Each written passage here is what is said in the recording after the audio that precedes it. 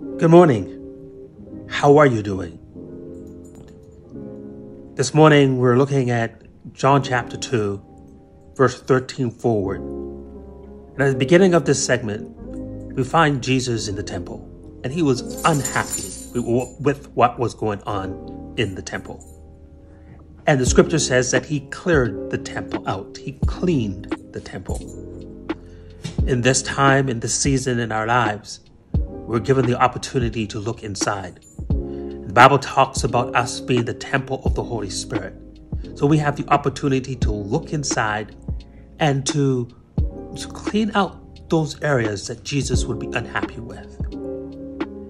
And so this morning, let's just pray and ask God just to help us to do that. Lord Jesus, look into our lives this morning and help us to understand what it is that you like and what you dislike.